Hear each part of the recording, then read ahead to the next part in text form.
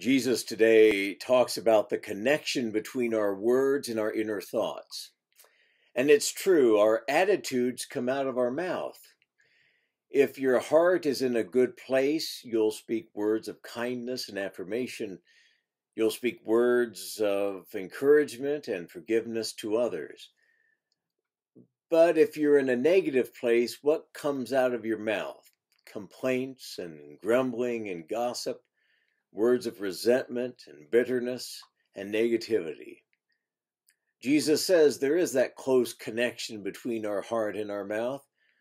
So our language is a pretty good gauge of what's going on inside us. So maybe keep track of where your heart is during the day. Watch what you're saying. When you hear yourself speaking kind and loving words, give praise to God.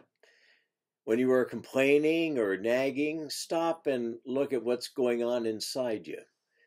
I suggest that when you're feeling negative, to count your blessings. You really don't have that much to be pessimistic about. As St. John Vianney, whose feast day is today, said, "Almighty God sends no trial without consolation." Over time, as we monitor ourselves, we'll become more sensitive to our inner attitudes, and we'll desire that all of our thoughts and words will be positive, that they'll help others and encourage others, and all of our words will be pleasing to God. As St. John Vianney said, "It is always springtime in the heart that loves God."